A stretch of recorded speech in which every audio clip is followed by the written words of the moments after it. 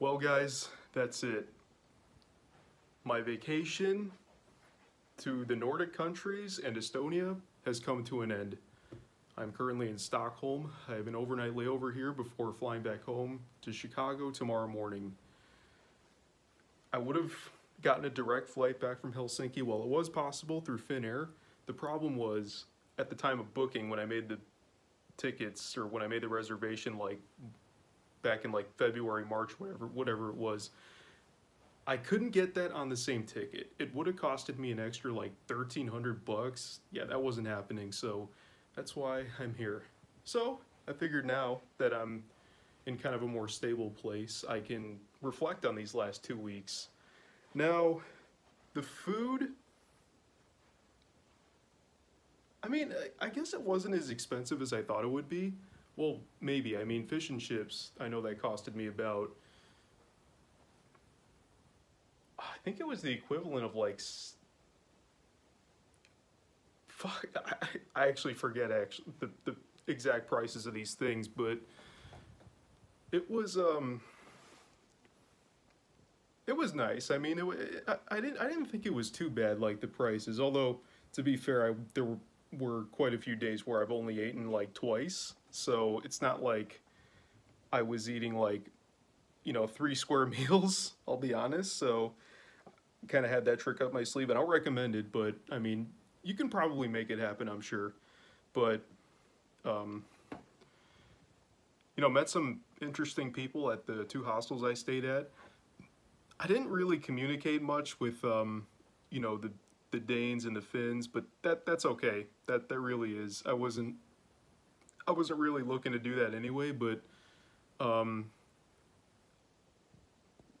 because the thing about this part of the world, the Nordic countries, and is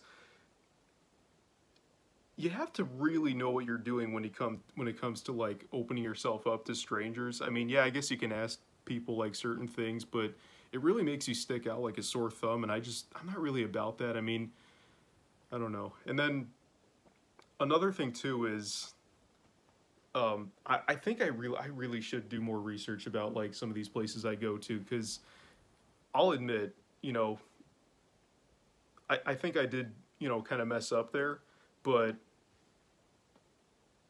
you know, in the future trips I'll be doing, I'll try to, you know, get a little more insight about, you know, historical context of these cities. I think I pretty much nailed it with Estonia though, but or Tallinn to be exact. But yeah, this was my first European trip like all by myself. So proud of myself, pat on the back. And now if you're thinking about going to these places, you know, even if it's like Copenhagen, Helsinki, or even like here in Stockholm, I'm not visiting here, I'm just here in the hotel, and then I'm not really leaving the room until tomorrow morning when I fly back out. So but I do want to properly visit this city someday, but there's just more countries on the list I've yet to cross off the list. So, but if you want to come here and you're worried about, oh, I don't have the money, it's so expensive, I will link a channel in the description called London Hacks. I think he's officially known as The Hack. He's based in Britain, and his whole channel is basically like how to survive on, you know, whatever it is, like 10 euros in Berlin or 1 euro in Berlin, or, you know, certain amounts of money. And, you know, you can do this. It's possible to, you know, have a certain like budget and then still like, you know, have decent meals and, you know, do some cool stuff. It's possible. So, you know, if that's a concern of yours, I highly recommend you watch his content. It is amazing. Again, it's called London Hacks, or I think it's called The Hack, but either way, find it in the description if you're interested in, you know, visiting places on a budget, because nothing in this world is impossible. Nothing in this world is impossible with that kind of stuff. I mean, yeah, certain things are, but anyway, that's beside the point. And I guess the main thing here is how smooth everything went. I didn't have any flight delays. I didn't have any cancellations. The only hiccup I had was when I tried to go to that one town in Sweden, but they were doing like track construction, and, you know, trains weren't even operating till like going to that city, I think until like, I want to say this week. So yeah, but again, that's a part of traveling. Sometimes you got to take the L and move on. and you know, you just kind of have to live with it. But that was the only really like hiccup I had. Well, no, I take that back. Another one I had was, I didn't reveal this yet, but on my way to my hostel in Copenhagen, you know, I got off the train. Well, first of all, when I'm like, where the hell do you find the tickets? I think I said that in the arrival video, but I was like, oh, you find them there. And so I get off the train into the central station. I'm walking around and I'm like, the maps on my phone don't work. Oh no.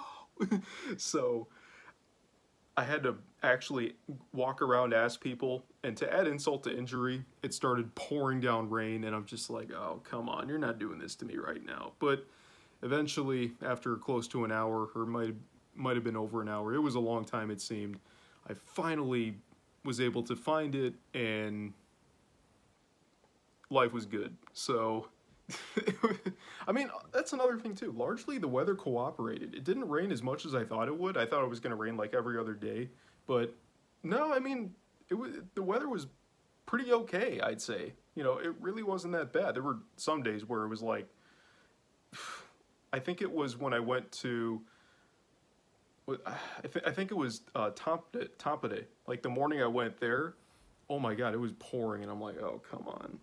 But no, I mean, things largely worked out, I'd say. And SAS Scandinavian, it's a good airline. I recommend it. I didn't have a single problem with them. Again, I've had that one bad experience on the plane that I mentioned in the last video, or not the last video, the arrival video. So I didn't have any problems like that with SAS. So, you know, they get a thumbs up for me. It's actually a very good airline. They have a very good reputation, very good hard product, and just excellent crew.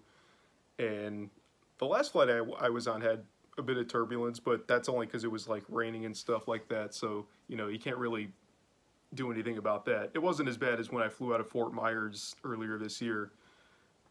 You know, that was pretty bad. I thought I was going to die, but it was moderate turbulence, but it was the worst I've ever experienced.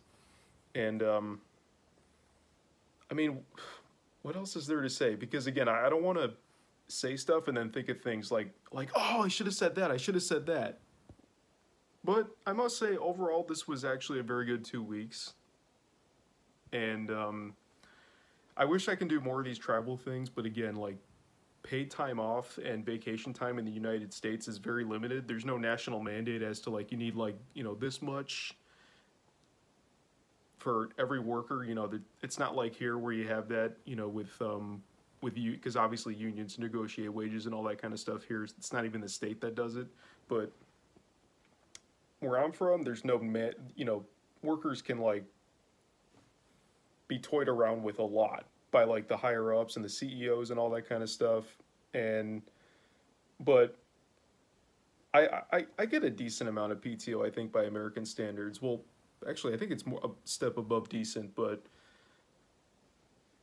because obviously I do these kinds of trips, and then I also, like, have to save, like, other days off I have to visit family and stuff like that. Of course, family's family, right? So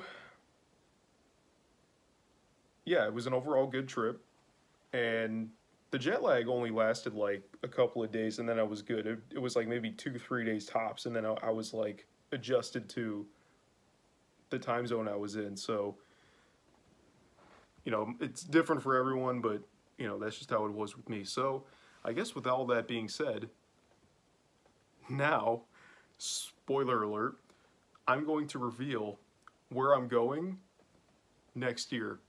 Drum roll.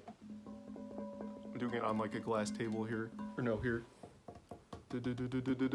Belgium and the Netherlands, maybe Luxembourg. I don't know about doing a day trip there. Maybe it's possible, I don't know, but definitely Belgium and the Netherlands. I was gonna do that this year, actually. That was the original plan, but I actually did meet up with a viewer of mine, with someone who watches my videos, who lives in Denmark. I know you're watching this. What's up? I'm not gonna dox him or say his name, but yeah, we met up and, you know, had a good time and stuff like that. And But yeah, that's where I'll be next year, Belgium and the Netherlands. Now, that might change because my dad has been somewhat flirting with the idea of going to like Rome and Athens, so that's certainly in the realm of possibilities, but as it stands now, that's going to be the plan next year. So I'll be going to like Amsterdam, Brussels, and I want to try to do Ghent, Antwerp, and Bruges, and then in the Netherlands, Leiden, Utrecht, and The Hague. So I think those will be some interesting cities. But obviously the capitals will be like, you know, where I'm based, and I'll do day trips to the other aforementioned cities. But yeah, I think that'll be it for just the concluding half of my video, so, or of the series, Nordic Trip Plus. And I got a few videos up here, a few video ideas up here in the old cranium, so stay tuned for those. Don't know when I'm gonna upload them, but they're coming, I promise. And with that being said, signing off. Okay, disregard the signing off. One more thing I forgot to mention. One more question I had, because I answered the weather, the expensiveness of it, like the food and stuff like that. But one more thing is, you know, what makes like the people happy and stuff. Now, I think I said this in one of the Denmark videos, but I kind of already knew the answer to that. I guess I was just doing that for dramatic purposes. But what it is just the fact that wages are just higher in this part of the world, even here in Sweden. And people tend to have more job security and more paid time off, vacation. There's no limit to sick time. Obviously, the catch is if you are sick, if you're out sick for like a month or like a certain threshold, you need to provide a doctor's note saying, oh yeah, I have like, you know, like a serious like terminal something cancer or whatever it is, or just like, or COVID, obviously, given the recent couple of years we've had with that. But yeah, it's just like a strong social safety net, and obviously healthcare is free, and you know, but the taxes are high. Well, you know what? I think I'd rather be paying high taxes if it goes towards, you know, helping us, the people, not the fucking military, not like, you know, because they don't need any more funding. Come on now, not like it. The military in the U.S. is so freaking bloated with their budget. They really don't need more of it. But yeah, that's what it is. It's not the weather, because that obviously can throw quite a loop. But what were the other questions I had? Oh, bathrooms. I think I only encountered it once in Copenhagen Central Station, where you had to like pay to use the bathroom. But other than that, like airports and stuff, I mean, you don't have to stick in €1 or €2 or whatever it was, kroner. I don't think you had to do that, but so yeah, I don't think it wasn't as common as I thought it would be, so that's a good thing, despite that, you know, issue I had in Turku. But we're good now. And I think that's all the questions I had. But yeah, like I said, it was overall a great trip, and you already know where I'm going next, so you have that information. Okay, so now that I did that, now I'm signing off.